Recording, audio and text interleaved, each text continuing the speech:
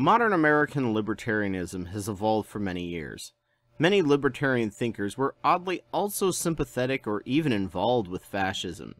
It's also odd how libertarians helped Trump get elected or voted for him, given all the signs that he likes authoritarianism and dictators. Fred Koch, father of Charles Koch, one of the famed Koch brothers, was one of the founding members of the John Birch Society, which is a group that is anti-communist, paleo-conservative, libertarian, and also more quietly the political wing of the KKK and anti-unions, and he worked for Nazis during the war and was sympathetic to them. This is a repeated pattern among right libertarians of having either Klan or fascist sympathies. But how? Shouldn't fascism and libertarianism be complete antithesis of each other? One's about government control and the other's about absolute freedom. Well, that's one of the things about fascism is they always have to use coded language to get their messages out. Fascism has to normalize certain ideas before they can begin to introduce their actual ideas. First things first, libertarianism is actually a leftist term, out of the anarchist and socialist movements.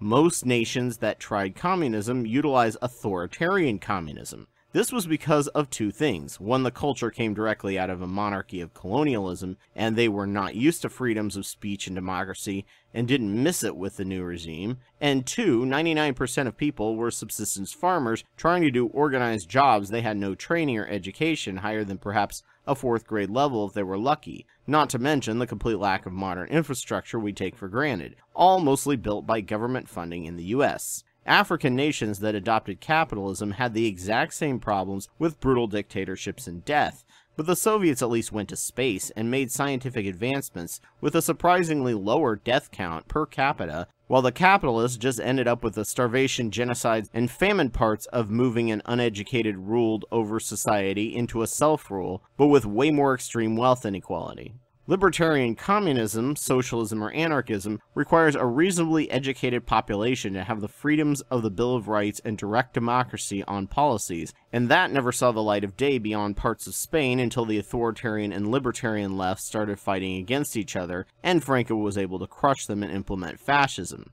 Fascism, by definition, is anti-communist, anti-liberal, and anti-conservative, or established powers, with a belief in a mythic, oversimplified past of greatness. Right libertarianism is anti-communist, small l liberal, and anti-conservative, or establishment power, with a belief in a mythic, oversimplified past of greatness. Once one is convinced of this, libertarians just have to be made angry or afraid enough about the other three and make them bend or complacent on the small l liberalism, making them perfect partners and sympathizers to fascism. Fascism always relies on a mythic past of greatness that never was, and a group of people who stabbed them in the back to blame for it and scapegoat. This is how every fascist nation rose to power. It's done by taking a long view of history and cherry-picking all the epic parts out, even if those people would have nothing to do with you or your group, but claiming them as your own. For Hitler was the Prussian military powerhouse, the monarchy of the Kaiser, and even the power and fury of the Vikings, completely shredding any nuance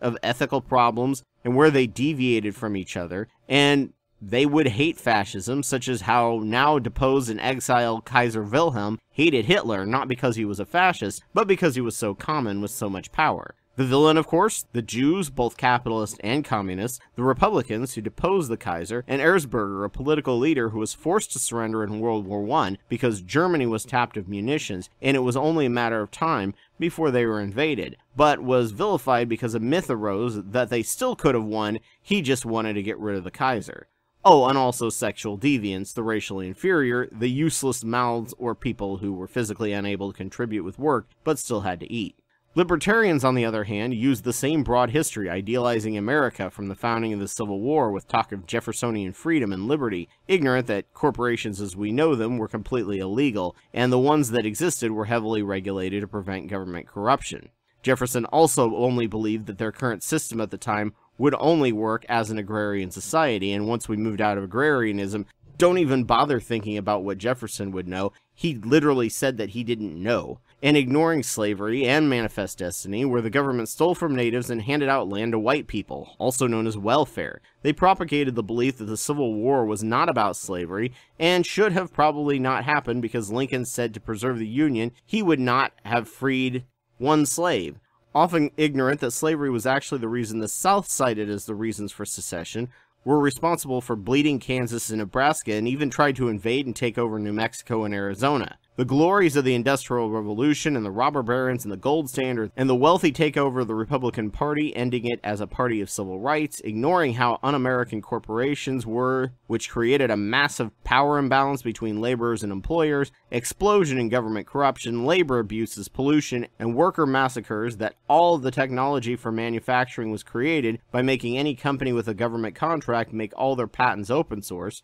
that the gold standard allowed rich people to crash the market every 20 years and buy up and conglomerate bankrupt small and mid-sized businesses at a steal, that silver was so common that using that would have caused constant inflation, that using either made them too expensive to be used for the industrial purposes. Who are the villains? Hoover for doing too much. If he had done nothing, they believe the market would have fixed itself, even though all evidence shows it was that he did too little too late, as there was a glut of supply, not enough demand because wages had stagnated since World War I. Then they had a trade war with no demand and full inventories, so there was no need to hire as many people, causing a downward spiral. Of course, the Jekyll Island meeting, which created the evil Federal Reserve trying to fix the very flawed problems of the gold and silver standard. And they claim it was the fiat currency that caused the depression, even though there's no evidence of that. Of course, if you go deeper into libertarian groups, the Rothschilds messing with Europe and America are evil villains, which Hitler also used as evidence of Jewish evilness and desire to rule the world. They viewed the 40s to the 90s as a great time in spite of evil socialist FDR, when America was actually great, never mind that union membership was at an all-time high, as were taxing the rich and the government, spending on infrastructure and education.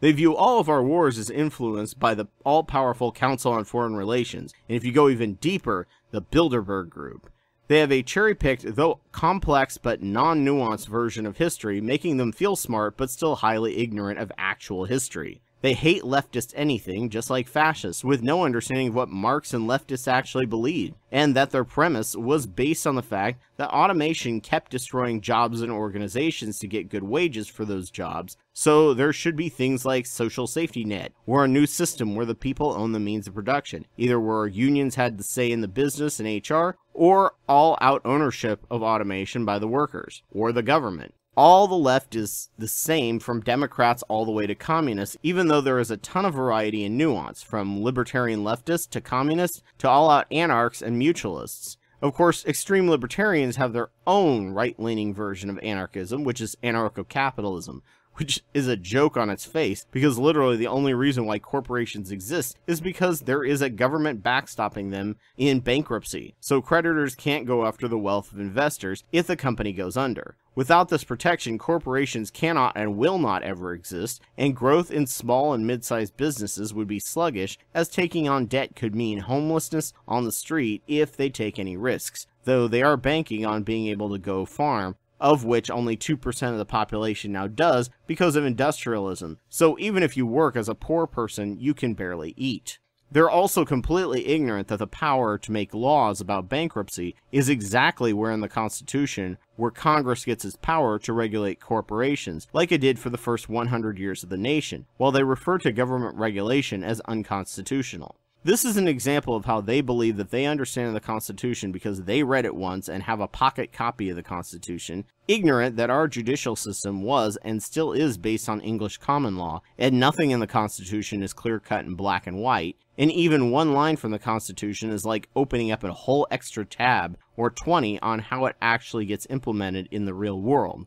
Jefferson often complained how Americans believed if they read the Constitution and Blackstone's Book of Law, a Cliff's Notes of English common law, it made them constitutional experts. Modern libertarians have mostly only read the Constitution. They believe that corporate tech and industry has made America what it is, and without government taxes, we'd be on Mars right now, even though that while engineering is very well suited to the private sector and capitalism, pure science is so expensive with payoff that shows up only after 50 years later, and only if everyone can have equal access to it. Nothing we have would exist now without massive government spending into science research. The entire movement of standardized replaceable parts we take for granted by the government during and after the Civil War, and the laser and the transistor and the satellites were all things we now have that made Silicon Valley and this video even possible, all fully funded by government cash. Their constant villain and reason for anything in the government being bad is too much government regulation and intervention,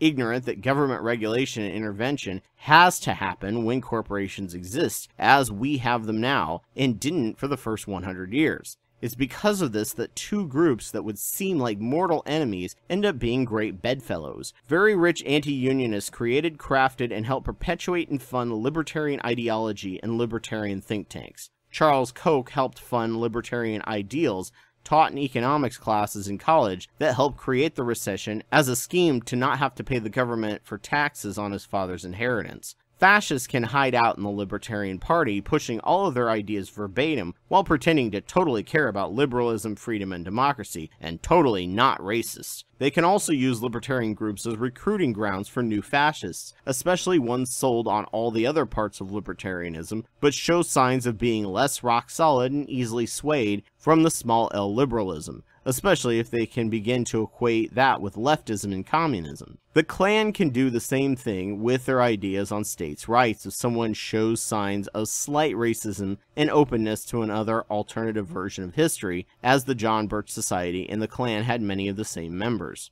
To a libertarian, that sounds like lies on top of lies and conspiracy theories, but the historical evidence is all there. American libertarianism is a manufactured political position created by some of the very worst people, relying on some very good people's greatest ideals of freedom, peace, and democracy, while allowing fascists and Klansmen cover and places to recruit people. Lucky for me, when I got taken in by that, the freedom and democracy was what I cared about most, and as I learned more and more about history and government and behavioral science and economics beyond what Ron Paul told me, the entire ideology collapsed. There is a real reason why right libertarianism is fringe in the US, even though Charles Koch made it slowly take over the Republican Party, because it's not a real political philosophy and only exists to help the rich, and a great place to breed fascists.